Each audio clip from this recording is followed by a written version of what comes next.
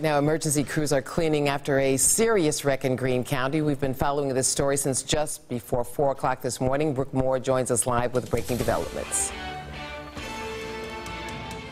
Marsha, we're here on the exit ramp to Wilmington Pike. If you're headed northbound on 675, just within the last 15 minutes, they did remove a victim from the car. We're going to take you to the scene here. You're going to see obviously a lot of flashing lights. It may be hard to see because it's a little dark over there now, but there is a car that's in the ditch just over there in the corner. And I was standing out here when they removed that victim a little bit earlier, and the victim was yelling, was screaming, and we just talked to an official. Obviously that person was conscious.